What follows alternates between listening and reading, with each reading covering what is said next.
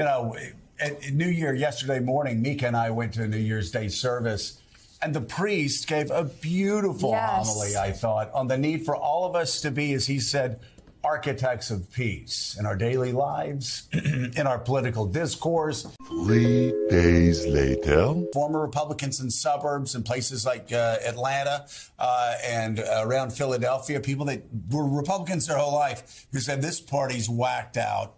I can't vote for them anymore. They really are surrounded by, insurrectionists, weirdos, and freaks. Wait a minute. All of us to be, as he said, architects of peace in our daily lives. What an idiot! Oh, what a loser!